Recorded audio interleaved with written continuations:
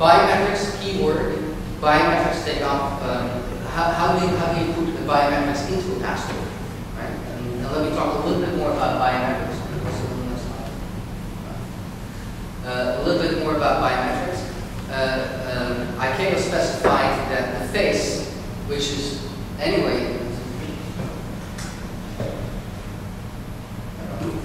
the face is anyway on the passport, right? So that is the facial recognition is. Thank you.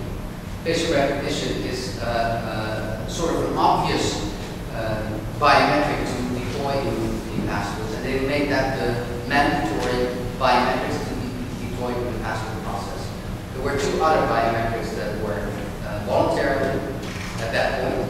The first one is fingerprints, and the second one is iris. And each of them have different reasons why they do that. Face, I just explained. Finger is because it's used in law enforcement.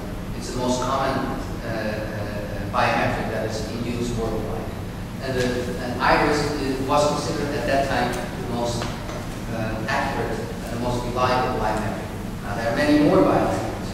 At that time, in 2000, 2001, we were talking about, excuse me, we were talking about palm, we were talking about vein, we were talking, not so much, but another biometric is ear, knuckles, smell.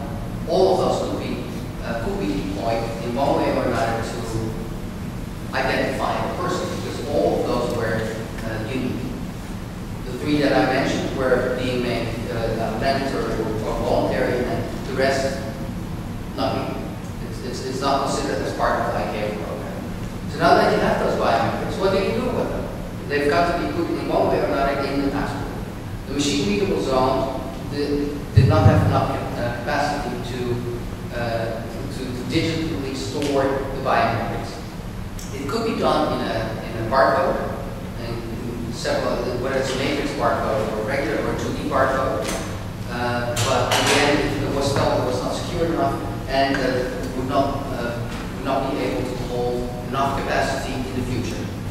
So they went to chips, and we can talk a lot about chips, what kind of chips they are. They chose an IC chip, a contactless IC chip, and then that IC chip, because that becomes that vulnerable part of the document, needed to be protected with public key infrastructure, encryption, and they did it in a variety of ways which I will get into a little bit later. And the last element, not the last element, is the logical data structure, which allows readers and documents to know exactly which type of information is being stored in the chip. So you have common interoperable infrastructure. And lastly, we're still talking about physical security features. And that's the top picture. That's a kilogram, which is printed on top of the picture, on top of the photograph. Because if the chip fails, you need to have some type of fallback method. So that is basically the concept of the electronic passport.